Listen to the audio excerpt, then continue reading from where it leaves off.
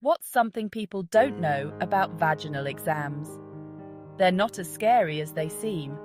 A speculum is a small duckbill-shaped tool that helps doctors see inside the vagina.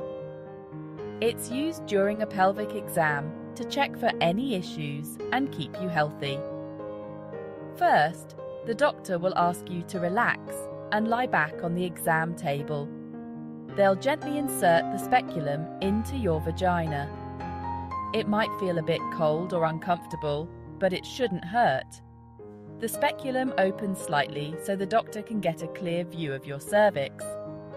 This part only takes a few minutes. Afterward, the speculum is carefully removed. Remember, it's okay to ask questions and let your doctor know how you're feeling. Your comfort and health are their top priorities. So next time, take a deep breath, relax, and know it's all about keeping you healthy and strong. You've got this.